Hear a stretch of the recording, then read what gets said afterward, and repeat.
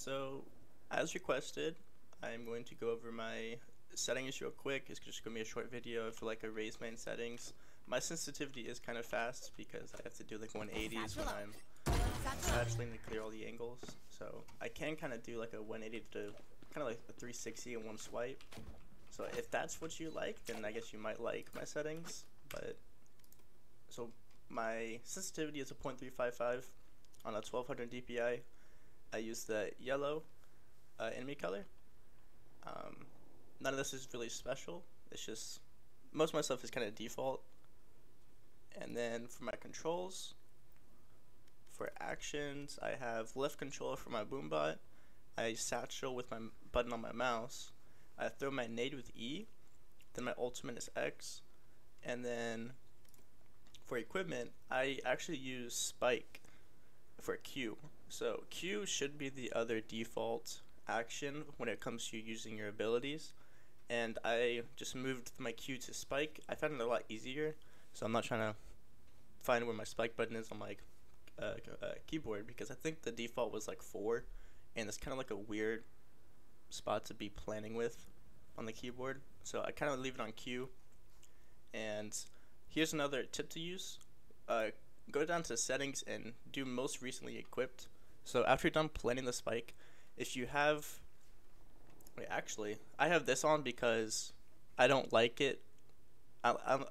Since I'm a Raze main, I always have shotguns, so I would advise you to do strongest if you're not like a shotgun user. But I have this one on because if I have a sheriff and a Bucky and I have my knife out, or I just finished planning spike, I don't want it to pull up my Bucky for a long range gunfight like after I finish planning. So I always leave it on this one, but I would advise you doing strongest, because if you're planting and you have a vandal and it pulls out your pistol, that would not be good.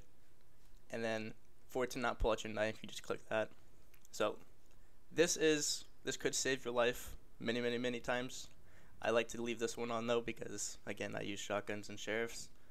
I like to keep my sheriff close to me. And then for communication, I talk with F1 to my party.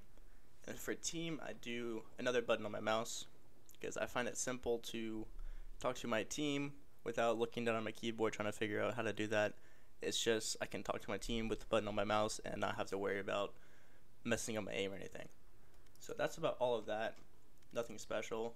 Here's my crosshair. It's kind of like a default one. And then for video, I put all my graphics on low. I'm not sure what all of these do down here, but I turn them all off. And then I have 1x on this one.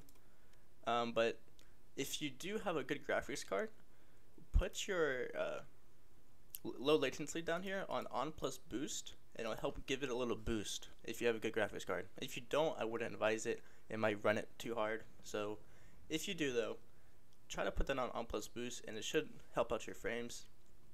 And then you want to do max FPS on the max that your monitor and PC can do.